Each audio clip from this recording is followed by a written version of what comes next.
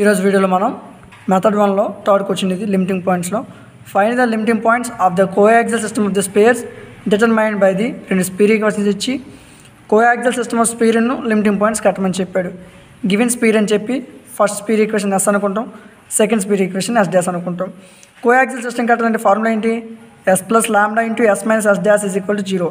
అంటే ఫస్ట్ మనం yes minus yes dash కట్టాలి. Therefore the equation of the radical plane yes minus yes dash is equal to 0. Yes అంటే మనకి ఇచ్చిన first equation రాసుకుంటాం, minus yes dash అంటే second equation. First equation నుంచి second equation మనం తీసివేయాలి. సేమ్ ఈక్వేషన్ రాసుకుంటాం, మైనస్ చేత ఈ ఈక్వేషన్ మొత్తాన్ని గుణించాలి. Minus X square minus y square minus Z square minus into minus plus 6y minus into minus plus 6z minus into plus 6 minus 6 is equal to 0. X స్క్వేర్కి X square cancel, y square minus y square cancel, Z square minus Z square cancel. 3x minus 3y plus 6y అంటే plus 3y. 6 minus 6 cancel అయిపోతుంది. 6z is equal to 0.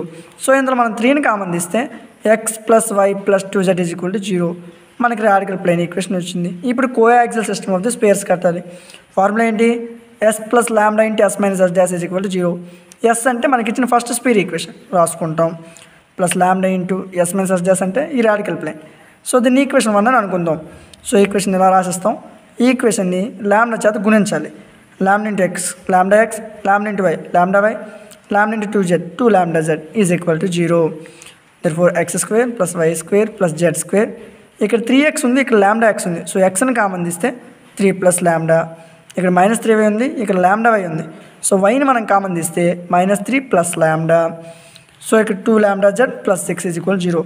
దీన్ని equation 2 అనుకుందాం. ఈ equation 2ని general equation of this స్పేర్తో మనం compare చేసుకుందాం. So 2u is equal to 3 plus lambda అవుతుంది.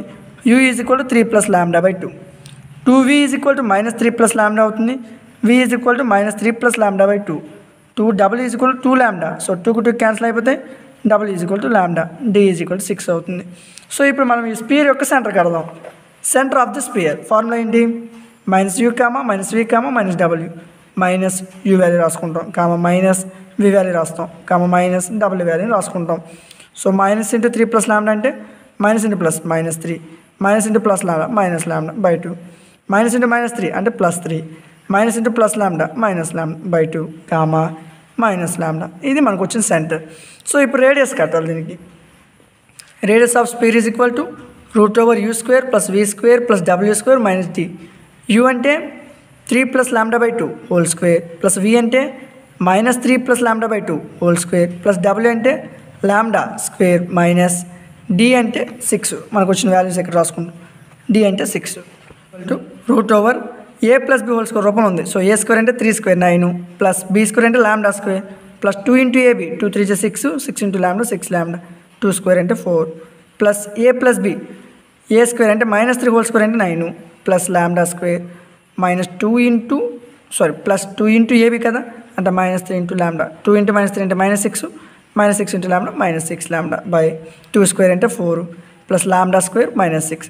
So ఇక్కడ మనం 4ని ఎల్సిఎం తీస్తే సేమ్ ఈక్వేషన్ రాసుకుంటాం. ఇక్కడ ఏమీ లేకపోతే 1 ఉన్నట్టు 1 into 4 into lambda square 4 lambda square.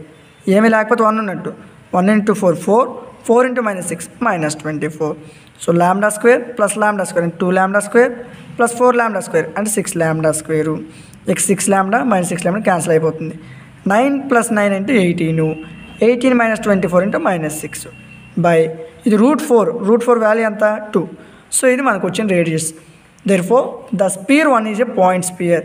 మనకి ఇచ్చిన స్పియర్ 1 అనేది పాయింట్ స్పియర్ అయితే రేడియస్ ఈజ్ ఈక్వల్ టు 0 అవుతుంది. సో మనకు వచ్చిన రేడియస్ని 0కి ఈక్వల్ చేద్దాం. Root over 6 lambda square minus 6 by 2 is equal 0. ఇక్కడ భాగిస్తున్న 2 ఇటు వెళ్తే గుణిస్తుంది. So 0 into 2 is equal to 0. So ఇక్కడ రూట్ క్యాన్సిల్ చేయాలంటే మనం స్క్వేరింగ్ అని బోత్ సైడ్స్ చేస్తే స్క్వేర్ అప్లై చేద్దాం. స్క్వేర్కి రూట్ అయిపోతే 6 lambda square minus 6 is equal to 0 square అంటే 0. సో మైనస్ 6 రైట్ సైడ్ వస్తే ప్లస్ 6 అవుతుంది. సో 6కి 6 క్యాన్సిల్ అయిపోతే lambda square is equal to 1, lambda is equal to plus are minus 1. So లాంబ్డాకి మనకి 2 values వచ్చాయి, plus 1 minus 1. ఈ వాల్యూని మనకు వచ్చిన సెంటర్లో సబ్స్టిట్యూషన్ చేస్తే లిమిటింగ్ పాయింట్స్ వచ్చేస్తాయి. So if lambda is equal to first plus 1 తీసుకుందాం. ప్లస్ 1 అయితే సెంటర్ ఈజ్ ఈక్వల్ టు మనకు వచ్చిన సెంటర్ ఈక్వేషన్ రాసుకుంటాం.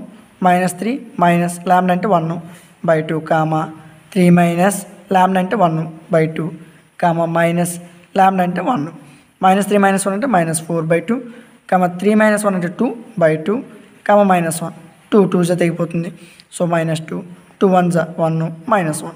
అదే లాంబ్డా -1 అయితే సో సెంటర్లో మళ్ళీ పెడతాం -3 మైనస్ లాంబ్డా కదా అంటే -1/2, 3 మైనస్ లాంబ్డా అంటే -1/2, మైనస్ లాంబ్డా అంటే -1. -3 -1 అంటే +1/2, 3 -1 అంటే +1/2, -1 అంటే +1. సో -3 + 1 అంటే -2/2, 3 + 1/2 అంటే 3 + 1 అంటే 4/2, 1. సో 2 ఒకటి క్యాన్సిల్ అయింది -1 2 2 జ సో 2 1. సో ఈ రెండింటిని therefore the limiting points of మనకు వచ్చిన 2 పాయింట్స్ రాసుకుంటాం. సో ఇది ఈ క్వశ్చన్ యొక్క సొల్యూషన్. ఈ వీడియో మీకు నచ్చినట్లయితే లైక్ చేయండి, షేర్ చేయండి. ఇందులో ఏమైనా డౌట్స్ ఉంటే కామెంట్ సెక్షన్లో తెలియజేయండి. ఇలాంటి మరిన్ని వీడియోస్ పొందడానికి మన ఛానల్ సబ్స్క్రైబ్ చేసుకొని సపోర్ట్ చేయండి.